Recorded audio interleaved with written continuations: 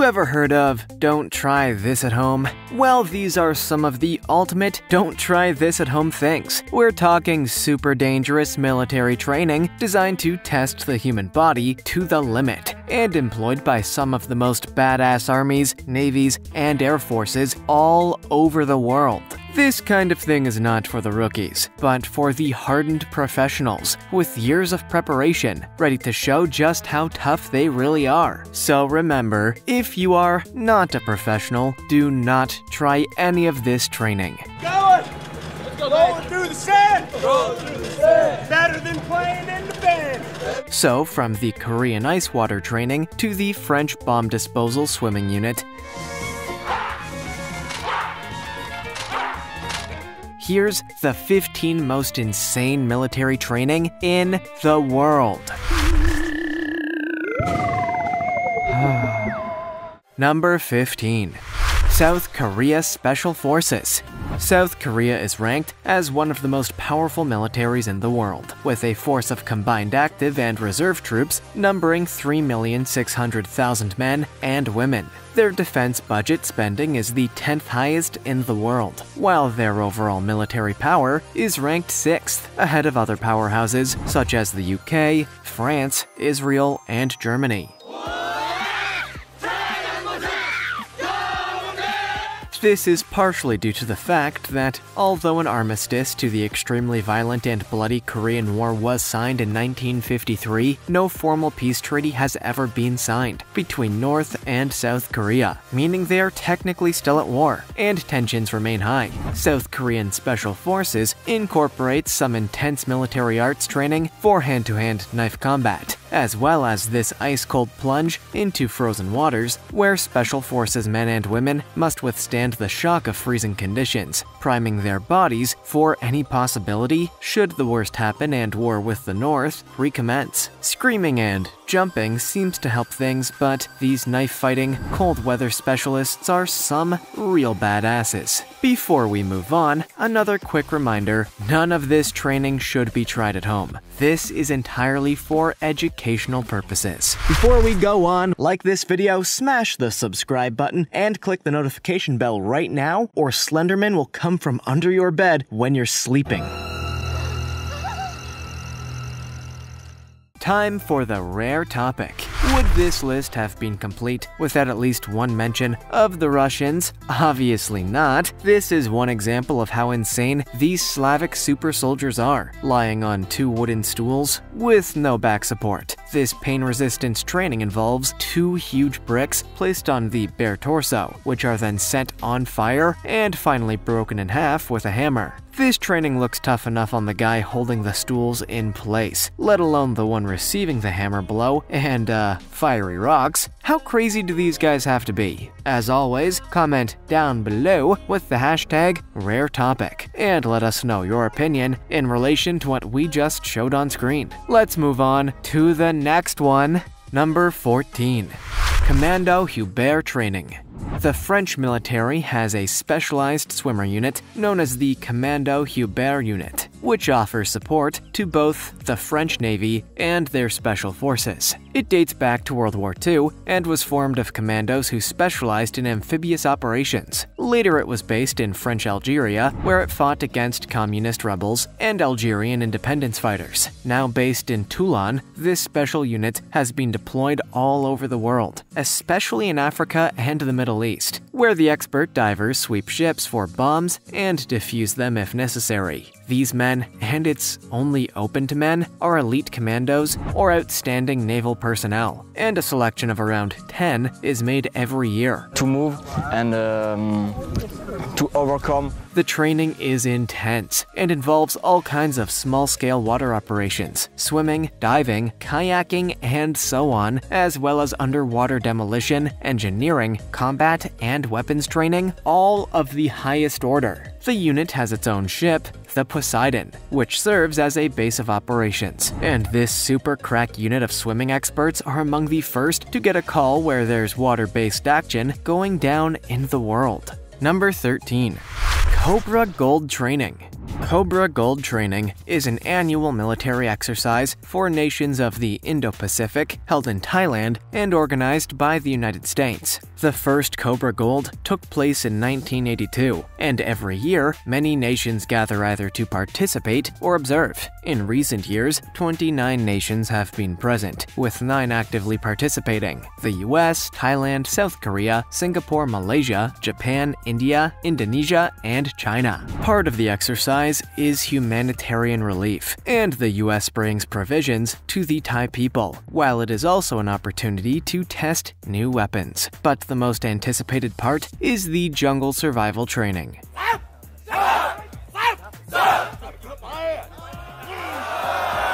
In this training, Royal Thai Marines give US Marines their expertise on foraging for food if trapped in the jungle. This includes learning to identify which plants are edible and which are poisonous, as well as trapping and eating scorpions and geckos, and learning the benefit of drinking snake blood right out of the snake, which can be critical to survive. In the absence of fresh water, snake blood is one of the best ways to remain hydrated. As long as it's not a venomous snake, learning how to skin a pineapple with your teeth, how to capture a gibbon, and that ants are usually filing towards water could just save a Marine's life one day. So this training is some of the most useful there is. Number 12.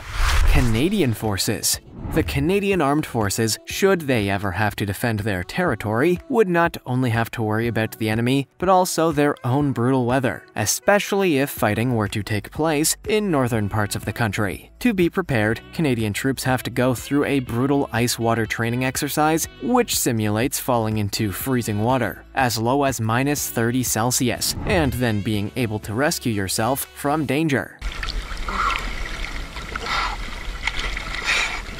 A hole is cut in the ice at Yellowknife on a freezing January day, and the soldiers are having to override every instinct and leap right in. Controlling the shock the body receives is the first and highest priority, and taking deep breaths is what these soldiers are trained to do. Then it's important to try and get out the way you came in. In reality, they need to regain breath control within 1 minute and then make use of the 10 minutes that the body can withstand such temperatures before shutting down. Once back out, the task is to get into something warm and dry within an hour. Otherwise, hypothermia can set in. After the ice bath, these troops learn about constructing igloos and other extreme cold survival techniques. Number 11.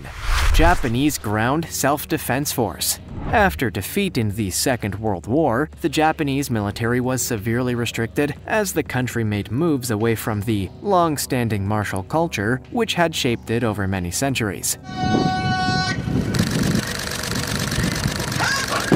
The Japanese army is in fact known as the Japanese Ground Self-Defense Force, strictly emphasizing defense over any kind of active operation. Under the wing of the USA for much of the Cold War, the Japanese maintained a small military to counter any Soviet threat, with Russian-Japanese tensions a feature of the entire 20th century. The decline of the Soviet threat after the fall of the USSR led to the emergence of new tensions with China. This time the Japanese felt like they needed to take matters into their own hands, and slow but steady rearmament has seen Japan rise from military puppet to once again being considered a mighty military power, ranked 5th in the world at global firepower. Japan has taken to rearmament like a duck to water, and the training is as rigorous and meticulous as you might expect. Ties with the US and a new closeness with the UK have also strengthened Japan, and British soldiers became the first non-American troops to train on Japan in history in 2018.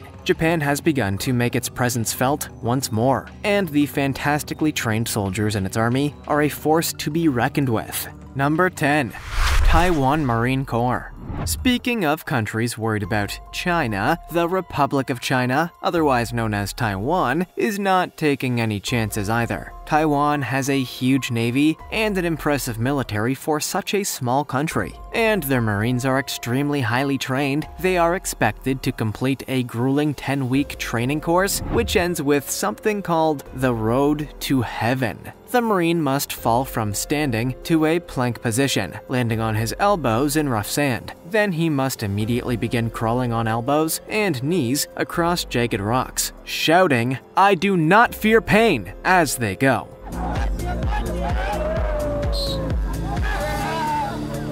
Along the way, they stop and must perform rolls, sit-ups, and other exercises, while instructors pour salt water onto their wounds to keep them clean. And, stinging like crazy, the reward, a hug from their families and elevation to the highest elite in the Taiwanese Navy, that of frogmen. If they fail, however, they are sent back to the beginning to do it all over again, making sure they get it right on the second go. Number 9. Indian Army Commando Training. Right above Japan in the world of military rankings is India, in 4th place, and it looks like they aren't slowing down, as their military spending vies with Saudi Arabia for 3rd place.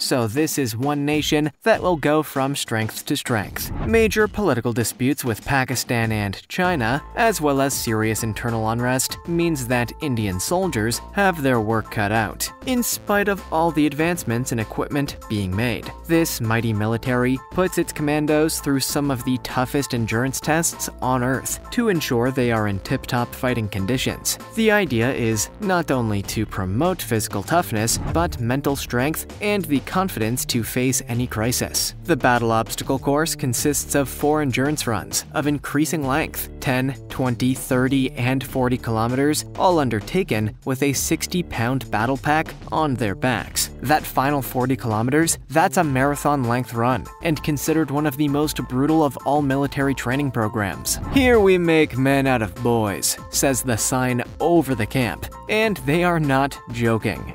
Number 8. Russia's Spetsnaz.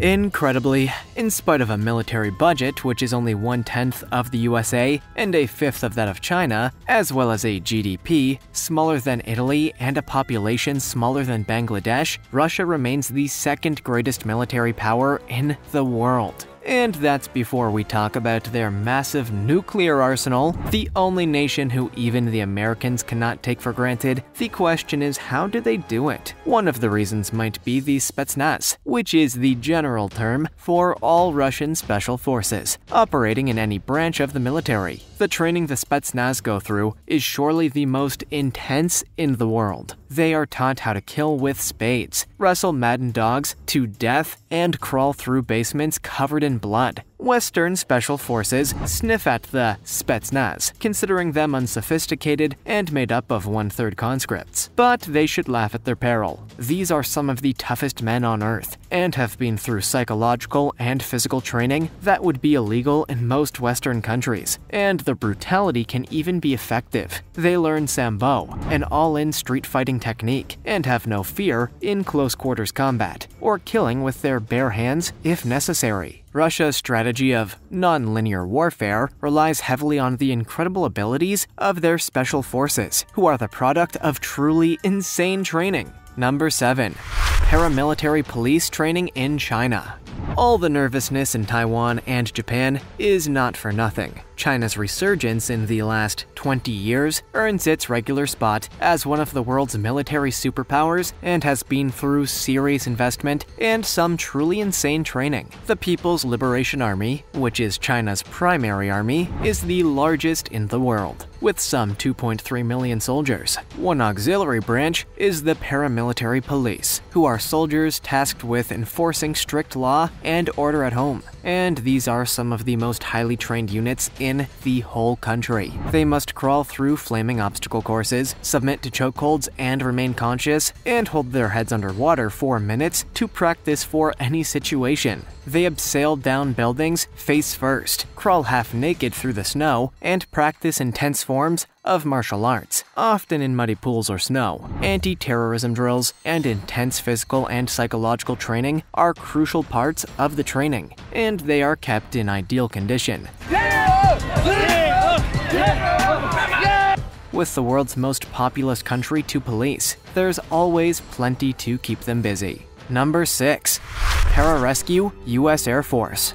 The United States Air Force Pararescue are Special Air Command operators, often known as the PJs. Their origins begin back in the early 1920s, when it became clear a special unit to rescue stranded airmen would be required. It wasn't until after World War II, though, that the Pararescue Squadron would be formed. Through the Korean and Vietnam Wars, the pararescue men became indispensable,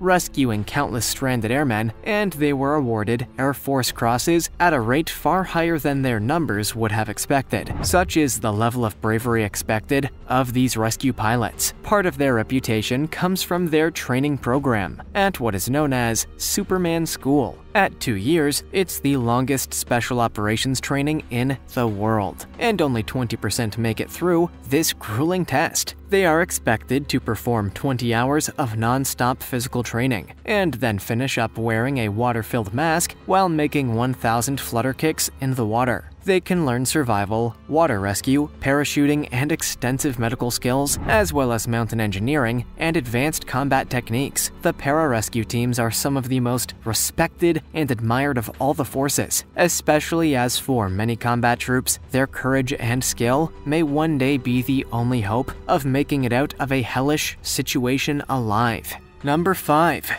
U.S. Army Special Forces.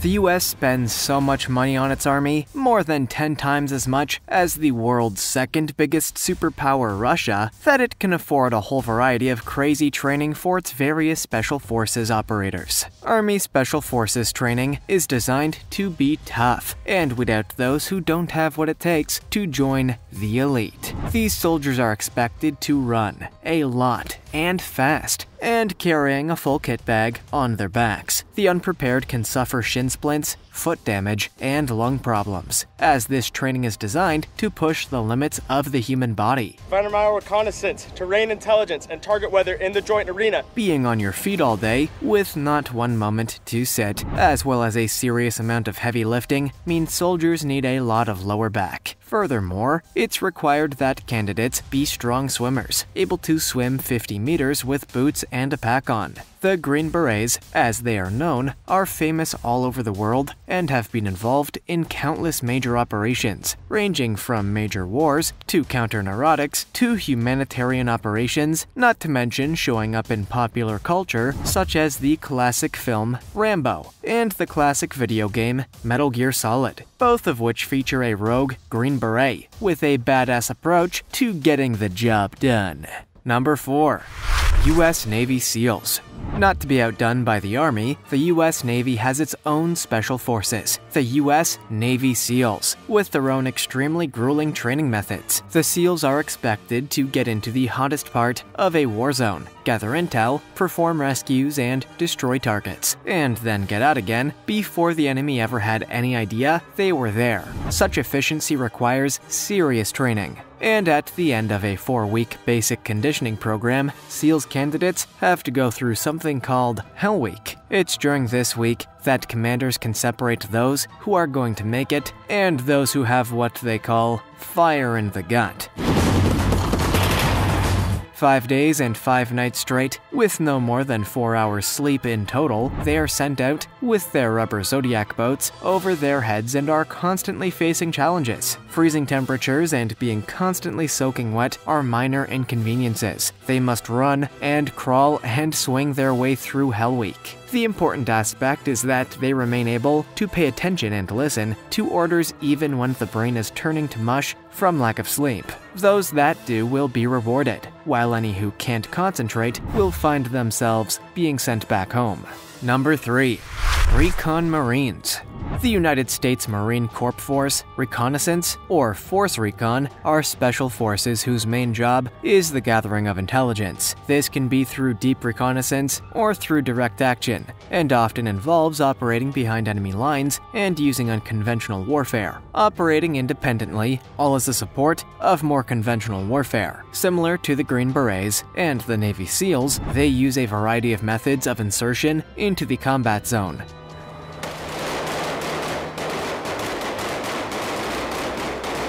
whether by air, land, or water, and they must be able to adapt to all possible conditions. Sometimes what has been planned as a green operation or deep reconnaissance, requiring evasion, disguise, and light defensive weapons, can suddenly turn hot and become a black operation, requiring direct action, and the force recon needs the skills to turn from one to the other in an instant. The candidates must go through a vigorous training program with the motto, "Fight as you train, train as you fight," guiding them to put 100% into their training. Communications, weapons, vehicle and shipboarding skills are learned, but also things vital in humanitarian operations, as well as science and explosives. This is one intense training program that requires both brawn and brains. Number 2. Ranger School. The U.S. Army Ranger School is open to all servicemen and women in the main branches of the U.S. Armed Forces: soldiers, sailors, airmen, and Marines, as well as military students from certain allied countries. It is a 62-day course which concentrates on tactics and leadership skills best suited in units who engage in close combat and open-fire battles. Beginning in 1950, graduates are permitted to wear a Ranger badge on their uniform on completion of the course. They are given a scenario, fighting the fictional Aragon Liberation Front, a terrorist group. Over the 2 months, they will face the enemy in different scenarios. First up at base camp, where 60% drop out in the first 3 days due to the intense exercise regime expected. Then it's on to the mountain phase, followed by the swamp phase and desert phase. At the end of it, graduated Rangers often describe the experience as putting them in the worst shape of their lives. The constant flight or fight stress response, trench foot, weight loss, dehydration, sleep deprivation, heat stroke, chilblains, frostbite, cuts, insect bites, fractures, and tears all add up to a brutal experience. Deaths have occurred during training, as the idea is to push students as close to death as possible, but sometimes the push is too far. Number 1. North Korean Special Forces.